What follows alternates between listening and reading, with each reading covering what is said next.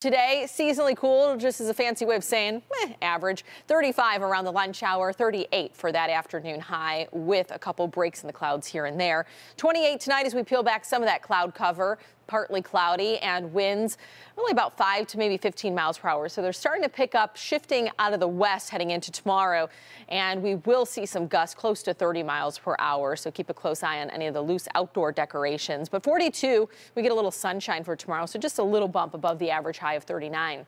Looking at the clouds and radar forecast, so you see maybe just a little bit of clearing around 2 o'clock this afternoon. But I mean, the clouds will be winning out over the next several hours. Now, come tonight, that's when we start to see the change in the sky cover. So we'll have some clear skies briefly, and then we're just kind of in and out of that throughout the day on your Tuesday. Let's count down the days. 10 days until we're officially in the winter season.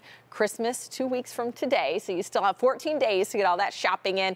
New Year's Day, 21 days, and if you want to skip over winter and get to spring, well, you have to still be patient, but we're 99 days away from the spring season, so at least in the double digits. Look at this My Pick photo, giving the Griswolds a run for their money. Mark at Grosse Pointe Farms sharing this photo, and I'm sure that lights up the whole community. It's beautiful, so great job there. Continue to send in your My Pick photos so we can share them right here on Local 4. Your future forecast shows that we do get a little more sun each day, as I mentioned, so plenty of sun come Thursday. We'll get a little bump in temperatures by Friday. Clouds roll in Saturday, but then we're back in the upper 40s to end the weekend.